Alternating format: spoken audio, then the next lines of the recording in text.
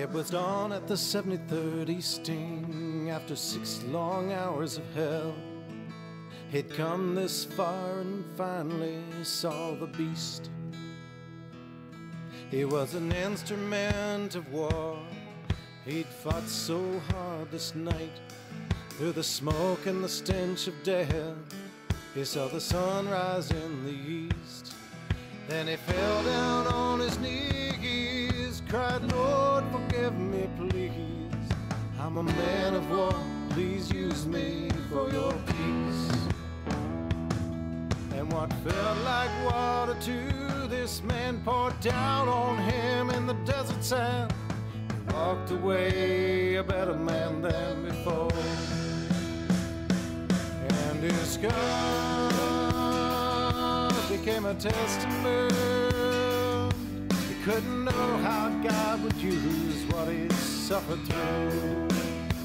His beautiful scars were a testament. Who knows how God can use what we've suffered through.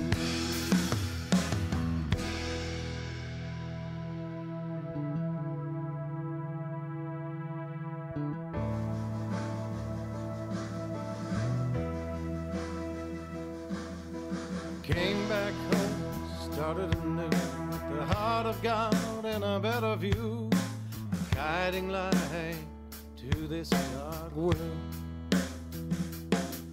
Thought he owed so much, so he suffered some more. Returned to war in the medical corps, comfort to the hurt and dying, the least he could do. And his scars became a testament.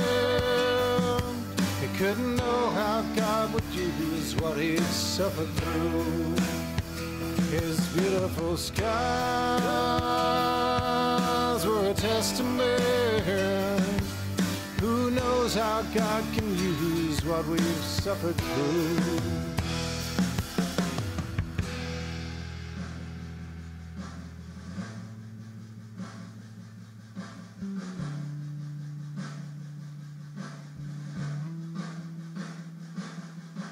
His scars finally took him away from us, so no more suffering.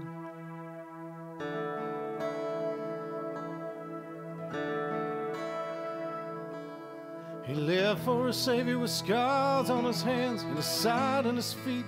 When he took on our sins, Jesus was waiting for him on that distant shore. With beautiful scars, his testament, we can know that he loves us so, 'cause he suffered through. His beautiful scars, his testament, we can know for sure that he'll bring us through. His beautiful scars are testament. Who knows what God can do with what we've suffered through. Beautiful scars are a testament. Who knows what God can do with what you're going through. Scars, your testament. Who knows what God can do with what you're going through. With beautiful scars, your testament. Who knows what God can do with what you're going through.